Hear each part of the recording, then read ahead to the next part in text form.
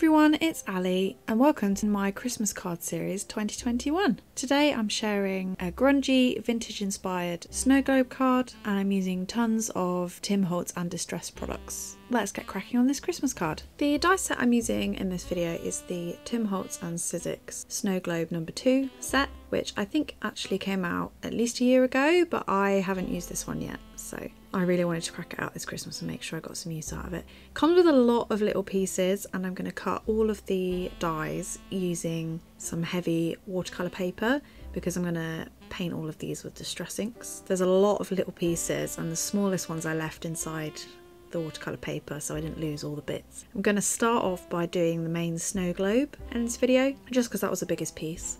And I'm going to use a mixture of Distress Oxides and Distress inks, and I'm going to use ink smooshing technique.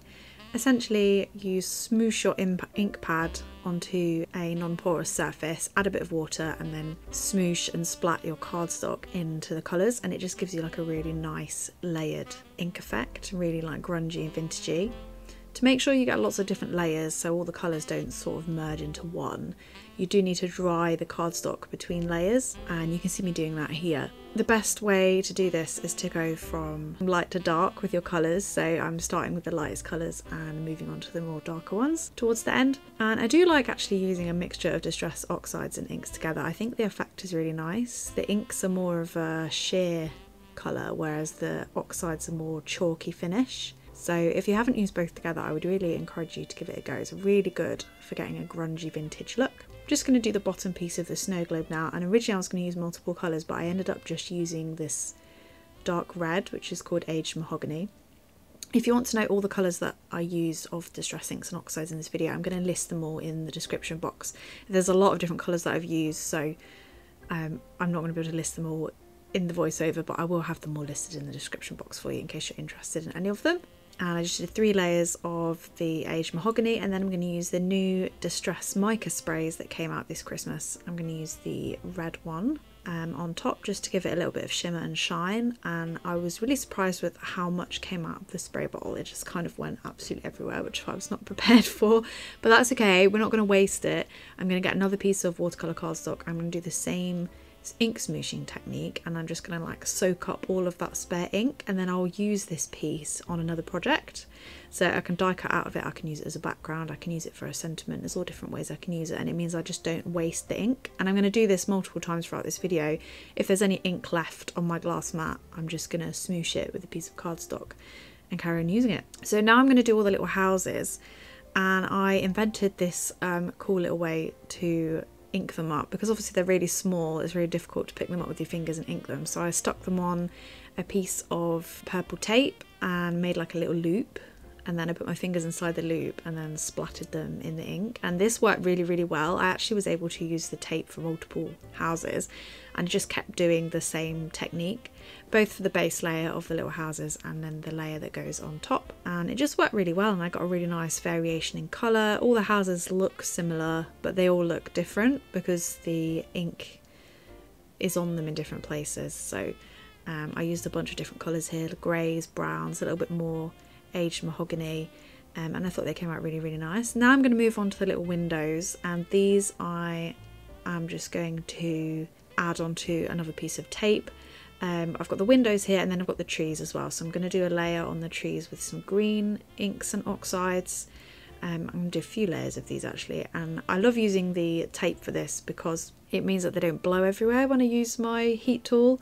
Because these are really small, I'm actually using a paintbrush to apply the ink for these. And then I'm going to use this Nouveau sparkle spray to coat the moons and the windows. So all the stars, the moons and the windows are all that really gorgeous sparkly colour. And then I'm using the green Distress Mica spray on all the trees, so they've got a bit of sparkle too. Then the last pieces I've left the smallest pieces till last. I'm not sure if that was the right idea, but you know, that's what I did. So I'm painting the window frames and the fences again with Distress inks and oxides, and I'm doing the frames in sort of a darker wood colour, like a brown, because I thought it would contrast nicely with the houses. And then the last little bits I've got to do are the actual roofs of the houses and also the snow and the clouds. So I'm using a little bit of old paper and the really light grey on these, and then I'm going to use the new Distress Paste, which is like the Snowfall Grit Paste, I think it's called, just to add snow, essentially like a snow texture on the roofs. So this will cover most of the ink underneath, but I wanted to add the ink underneath so it wasn't just like stark white, so there's a little bit more of a grungy texture, because snow isn't always stark white. Sometimes, you know, it's a bit dirty. Most of the time, in my experience, snow is a bit dirty unless it's just fallen. So I added all of the Snowfall Grit Paste onto the roofs of the houses, and then also I'm going to add it onto the snow at the bottom here. So that's just whatever I had left on my mat, I just kind of stuck it on there. And this dried really, really nicely. It does really look like snow. It dried quite quickly as well, and I was really pleased with it when I was finished. So these are all the little pieces, they're all coloured in now, so I just have to assemble them all. I thought I'd done all of the fiddly stuff when I was painting them, but it turns out actually the fiddliest bit is assembling them all, because some of these pieces are so small. I started with attaching the fronts to the houses, and then I added the roofs after that. And then once all the roofs were attached, I could start adding the windows, and these windows just kind of pop right into the houses, and that they're actually quite easy to attach as long as you can remember which window goes where, because they all are all different sizes.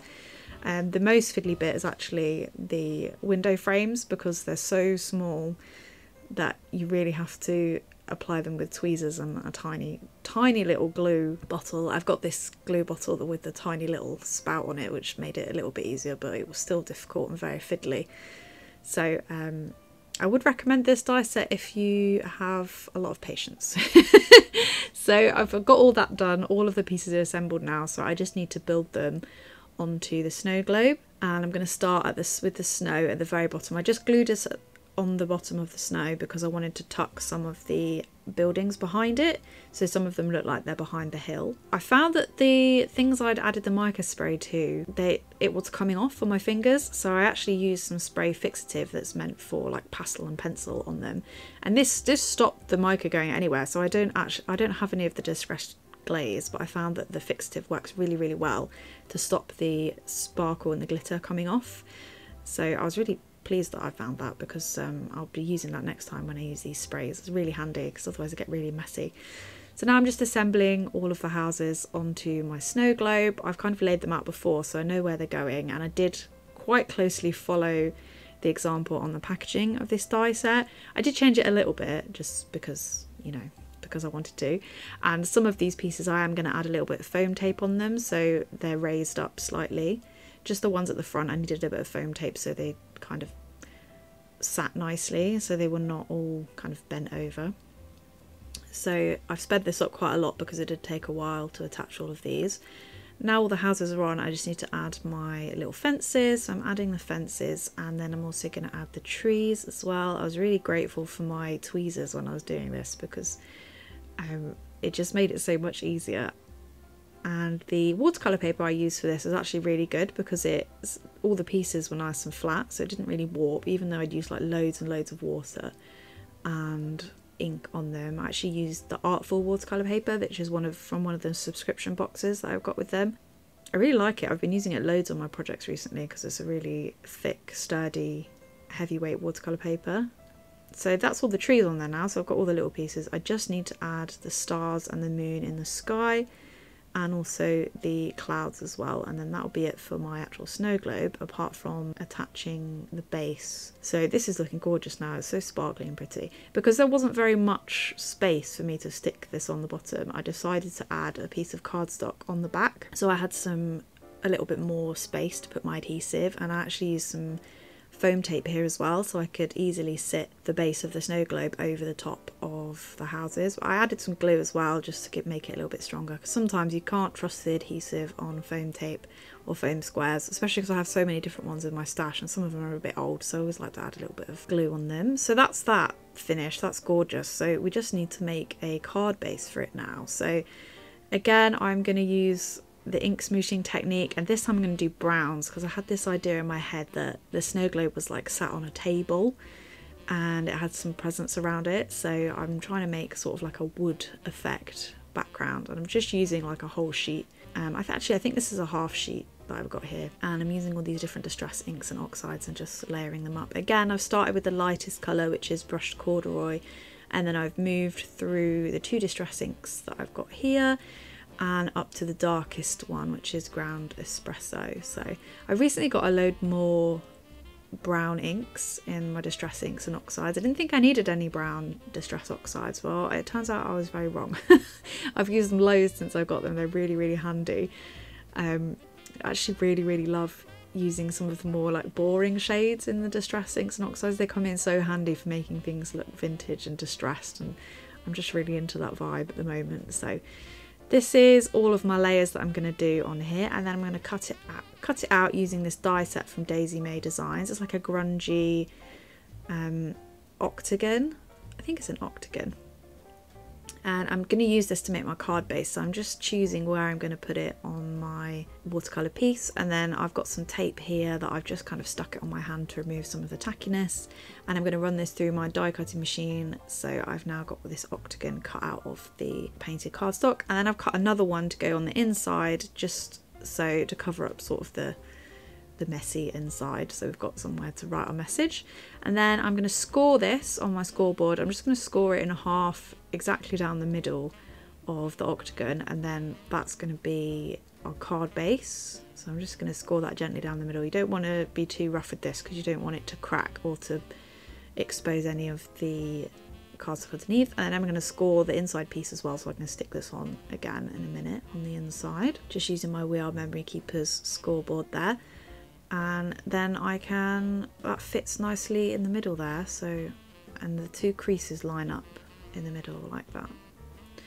So now I'm going to fold this in half.